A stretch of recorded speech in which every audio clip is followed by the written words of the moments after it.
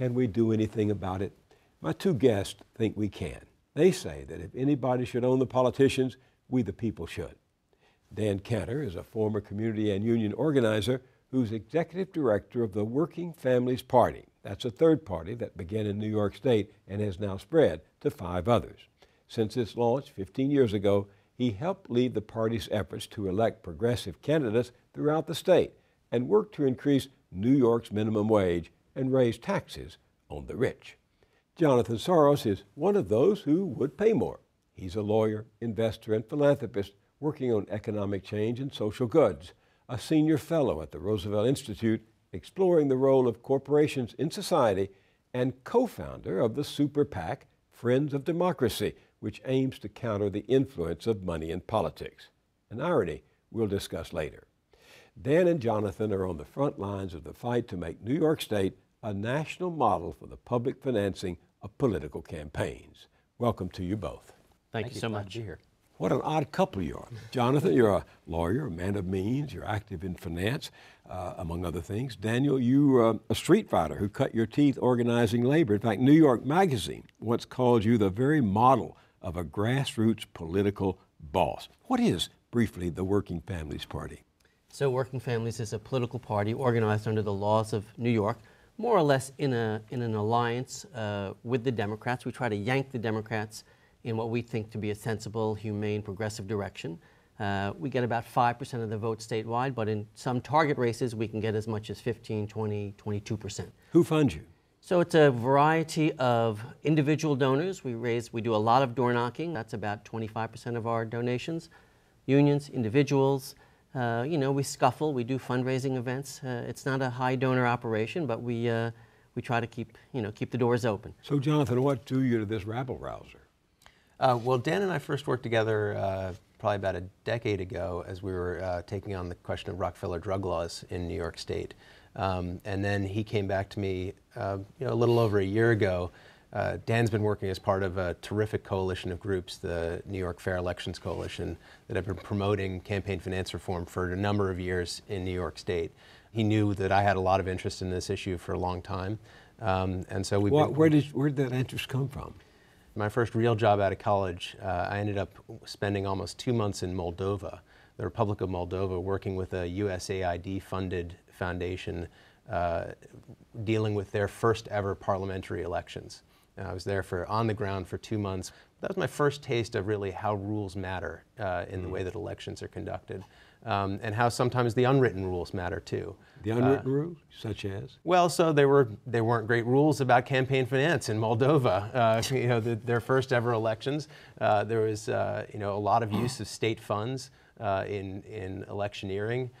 Folks who were sitting in the parliament in the existing parliament were running around in state cars doing their campaigning. This has been a communist-governed country. Communist-governed country. Yeah. And then I had a great teacher in law school, Lonnie Guinier, who really opened my eyes to a number of issues related to democratic process, and it's been a set of issues that I've cared about ever since. So what are you after in New York State? So we're after a comprehensive system of campaign finance reform. I got involved in this really actively after Citizens United on the belief that there is still, despite the Supreme Court's rulings, that there is a suite of reforms that would be transformative in the way that money flows in and around politics. And that's now on the table in New York State. It starts with disclosure, obviously, but it really focuses around what we're calling citizen funding, a form of public financing that allows candidates the opportunity, gives them the option to run for public office without dependence on large contributions and independent expenditures. That's really what we're seeking to achieve. I mean, I think his point about rules is really worth underlining, right? Better rules produce better outcomes, whether it's in elections or, for that matter, in the finance industry. There's economic inequality. You've talked a lot about that on this show over the years, but there's also political inequality. And this effort is an attempt to deal with at least that second one a little bit. But if you deal with political inequality, we have a system that should be one person, one vote, not $1, one vote. You'll affect other things besides the elections themselves. We have a non-virtuous system right now in which wealth gets power, uses the power to increase its wealth. Justice Brandeis's famous comment about how you can have great concentrations of wealth or you can have a democracy, but you can't have both. So we're at a moment in the society, it seems to us, which we have to make a decision. And we need to create a system that voters themselves will have more confidence in, because right now when you knock on doors, they're pretty cynical that things can change. Isn't the governor of New York, Governor Cuomo, on your side? Listen to what he said in his State of the State speech in January. We must enact campaign finance reform because people believe that campaigns are financed by someone else at exorbitant rates. Implement a public finance system based on New York City. It works well in New York City. It'll work well in New York State.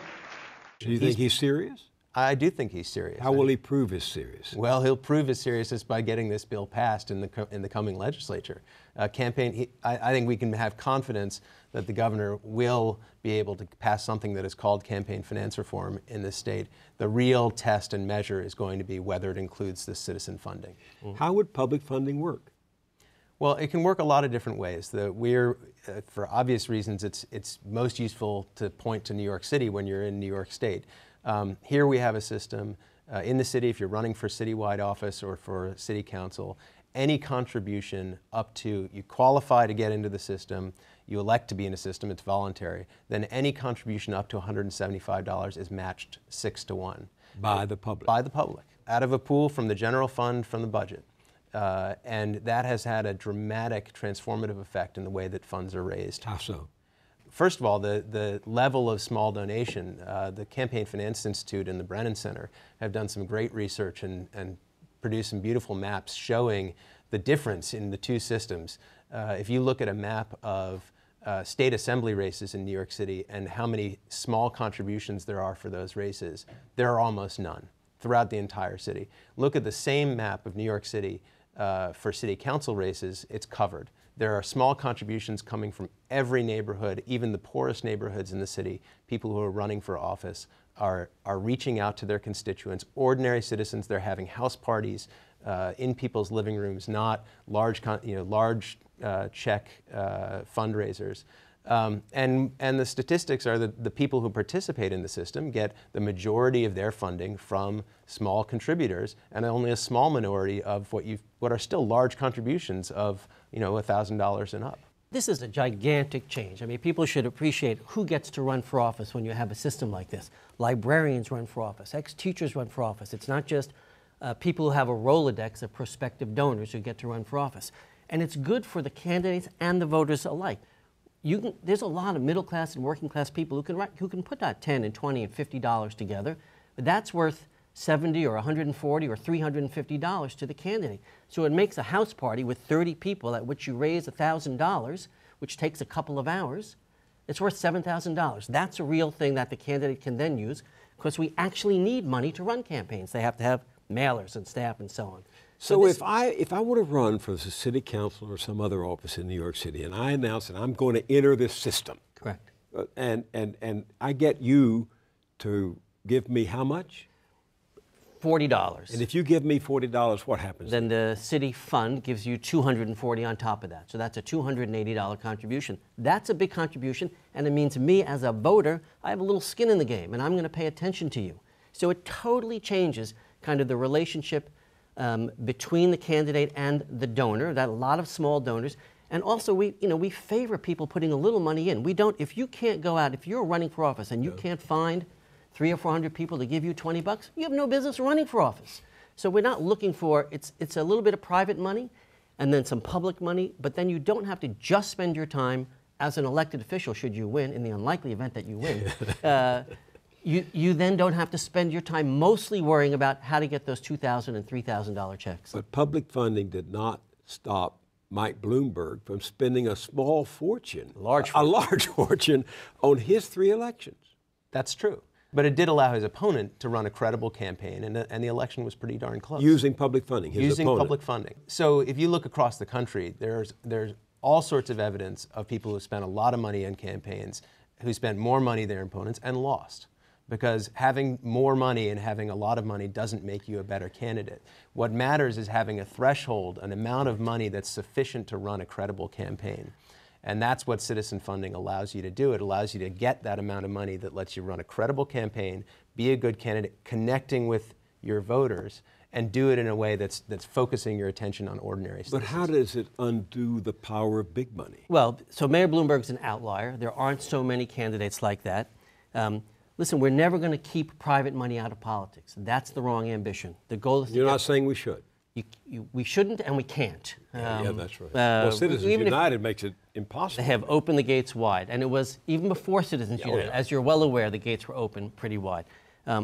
So the ambition isn't to keep private money out. It's to get enough public money in so that even when you have somebody who is not part of the system spending a lot, the other person gets to a threshold that makes it reasonable, right? You don't, at some point, the extra money isn't that valuable. You just have to get to be competitive. And that's what we have found in the states and cities where you have public citizen financing. If I could just add to that, I mean, it really is about reducing the influence of that money. And that takes of the big money. Of the big money. So that takes two pieces. One is create an alternative for candidates to run without reliance on the big money. The second is we need to have some genuine rules about what independent means. So when we talk about the super PACs, now it's widely misunderstood. Super PACs are actually fully disclosed. We know where the money comes when it comes through a super PAC. As you were pointing out in your opening, there's money that flows into the super PACs that isn't disclosed. So that has to get dealt with. But those super PACs were a farce, right? You have candidates endorsing them. You have candidates showing up at fundraisers and then leaving before the money is asked for. You have campaign staff, former campaign staff running them. We have no effective rules. This is all legal under what is considered coordination by the Federal Elections Commission. We say a super PAC is okay if it's independent of the campaign, but in practice, in reality, in the real world, it's not independent. Right, and so that would reduce the influence and the appeal of those vehicles if they really were independent. We've had independent expenditure in campaigns really forever, but even dating back to the last big wave of campaign finance reform and the one before that. Under the Buckley-Vallejo decision in 1976, the Supreme Court said independent expenditures are okay, and those have been there for a long time. Now we've crossed a different kind of threshold after Citizens United, both by allowing now corporate enterprise to get into the game, but also I think more importantly than the legal change, which actually wasn't as big as people make out, but it's a normative change. It's become an acceptable form of political engagement to be involved in a super PAC and dump large amounts of money independently into, or supposedly independently into campaigns. So we need to do both things. We need to actually have this separation so that candidates are at least arm's length from the outside groups, and we need to create an alternative. I was involved in public funding in the early days, 20 years ago, and so was the Human Foundation, which I headed then. And the common argument we ran into everywhere was, the voter, the taxpayer, doesn't want to fund the politician's ambitions. Sure. Welfare for politicians. Yeah. I don't want my tax dollars going to politicians. Listen, here's a good, smart thing they say. We have real problems in our state. We need money for schools. We shouldn't spend even a modest amount of money on this election system of ours. And our view is that's, penny wise and pound foolish, because if we don't do this, then people feed at the trough. The Verizons, the Goldman Sachs, other forces are able to get public money in a way that would not be possible, because we'll end up with people in office who are not beholden to them. And what will happen, and we have a clean election system, is that it will become a negative for candidates who don't participate over time.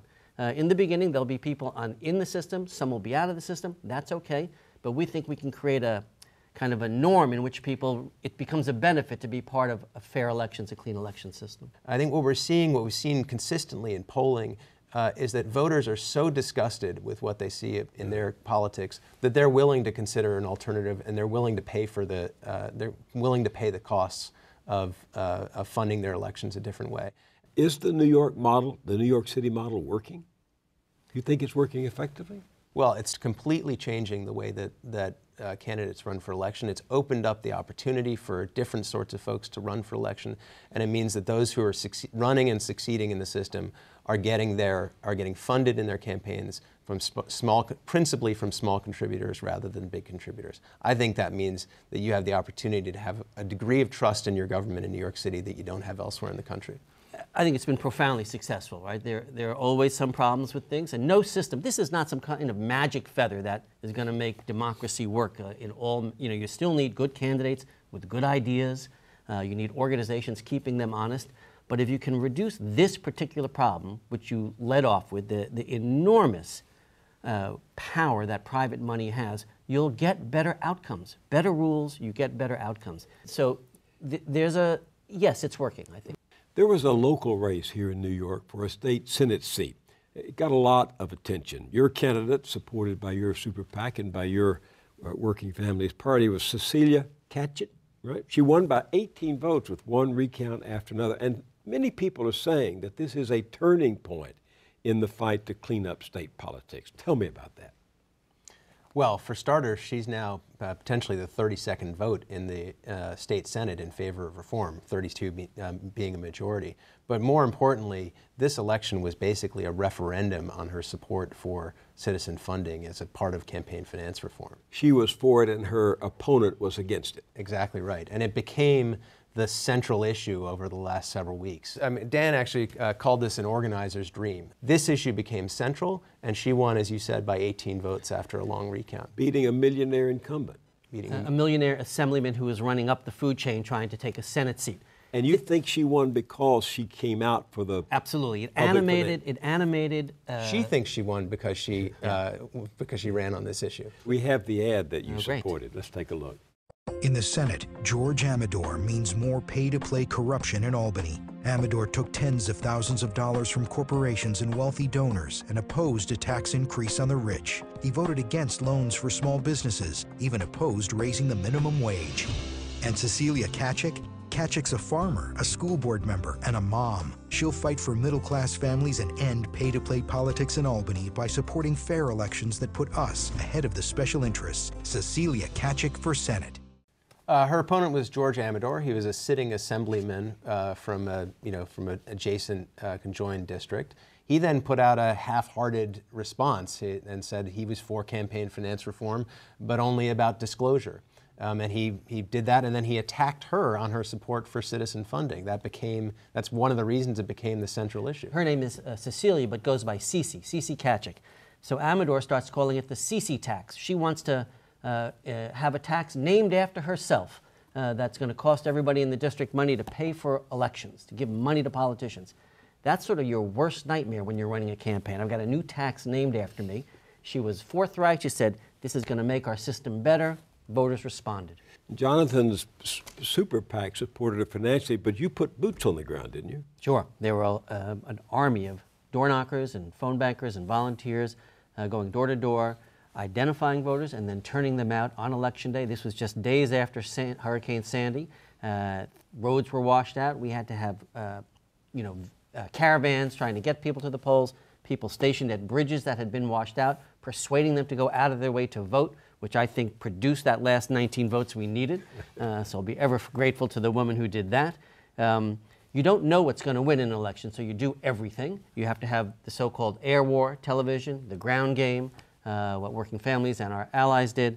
You put it all together, and sometimes when you have a good candidate who's willing to be forthright, and then you have an opponent who decides, I'm going to kill her with this, it's a perfect storm.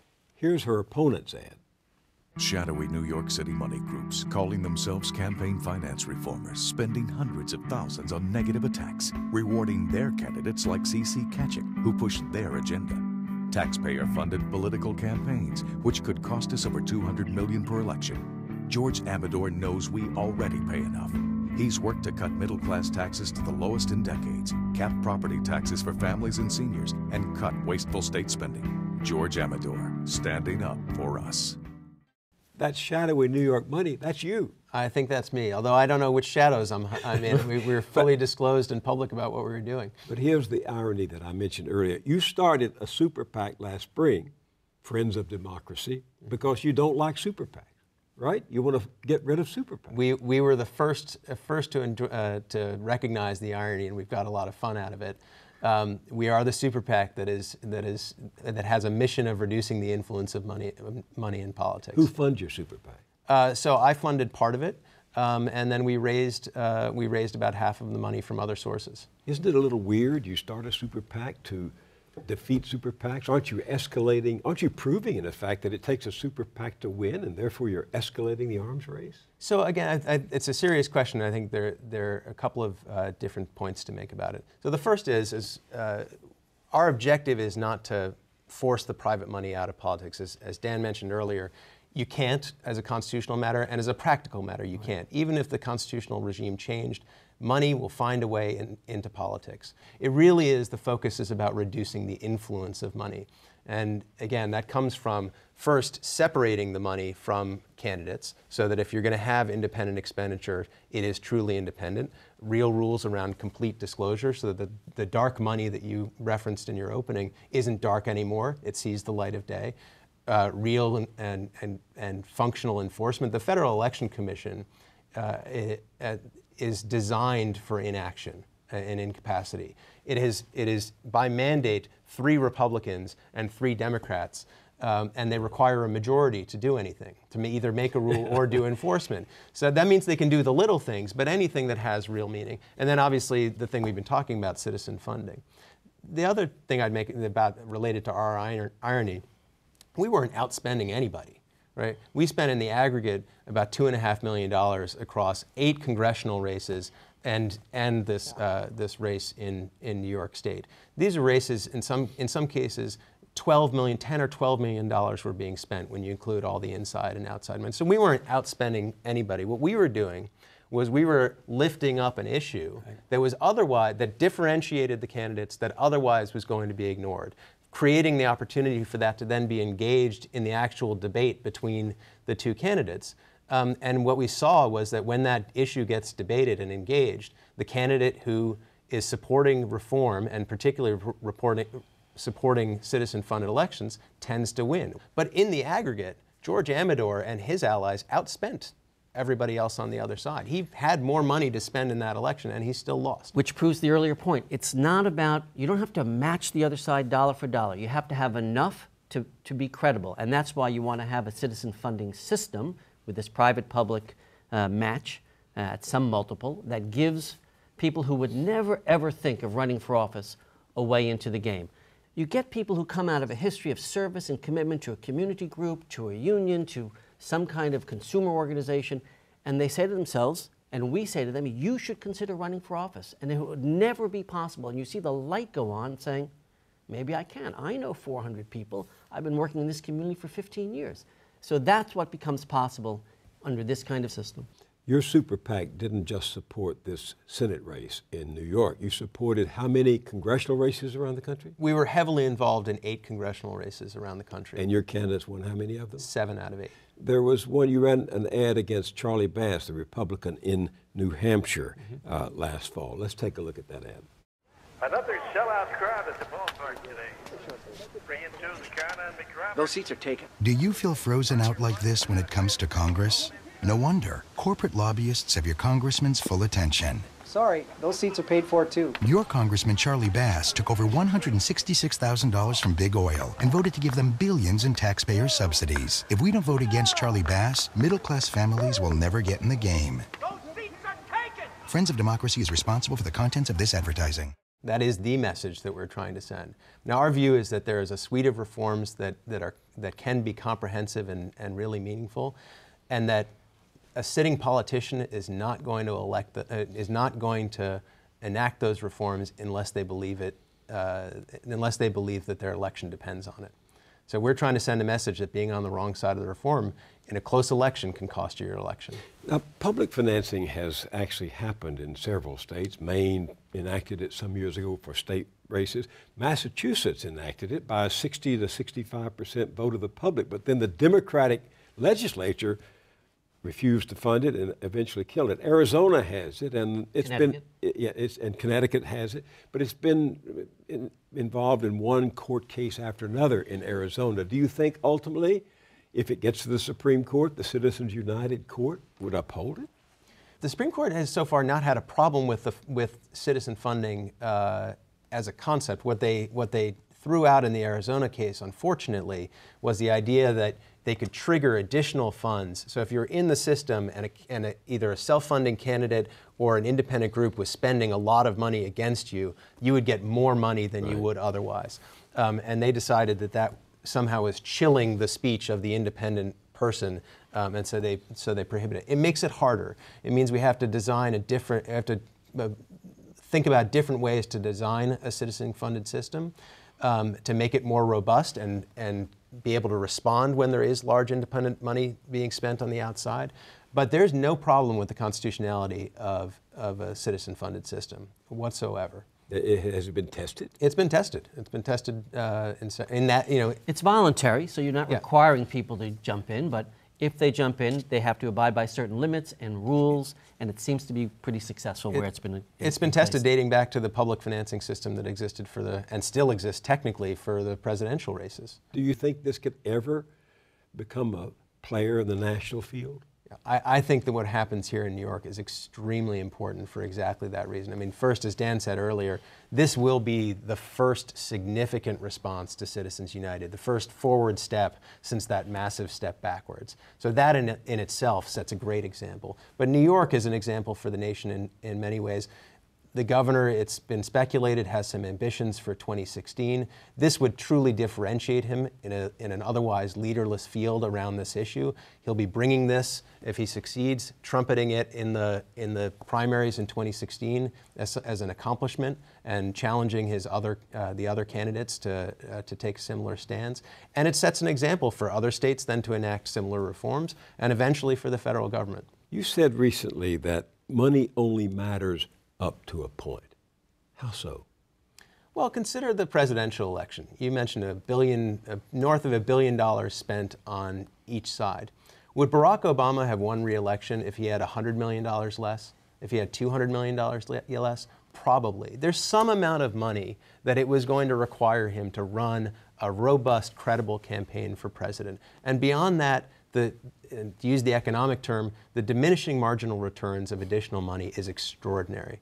That after a point, the spending is just going to the wind. Were you disappointed that in his State of the Union speech there was no reference to Citizens United, no reference to public funding, no reference to campaign finance reform? And I know that polls show that when people say those words, campaign finance reform, eyes glaze over. But he was silent on this subject at a critical moment.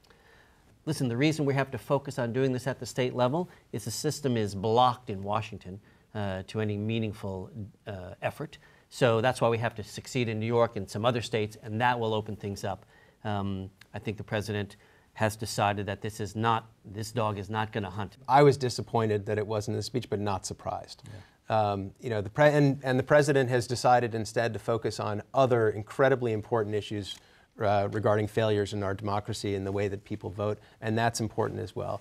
But the president has missed a number of opportunities to show leadership on this issue, and I think that's been both unfortunate and a bad choice politically for him. I'd say the biggest obstacle that we face is actually just the enormous cynicism that citizens have about their government. They have a hard time believing that there's a way to do this that actually would create a system where their representatives are really working for them. That's a real obstacle. And I would add, we don't talk about campaign finance reform. We talk about corruption. That's what this system is, right? And people know it. And the data on this is enormous. When you describe to people the current system and say this is an alternative, you get supermajorities in favor of it. So part of this is we have to have a good message. We have to be relentless about promoting it. You got to look for opportunities like this Senate race, like these congressional races, where you can turn an election into a referendum on this unusual but unbelievably important topic, and we'll win more than we lose.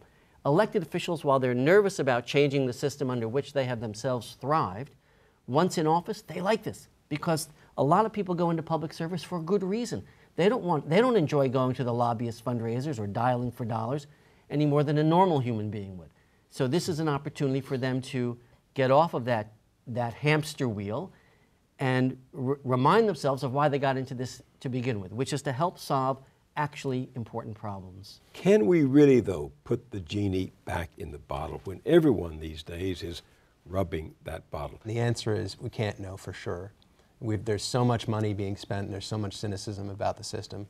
But the evidence shows in the states that do have public financing systems, the evidence shows that candidates can run into those systems and win, and they do it by focusing on their constituents and small donors.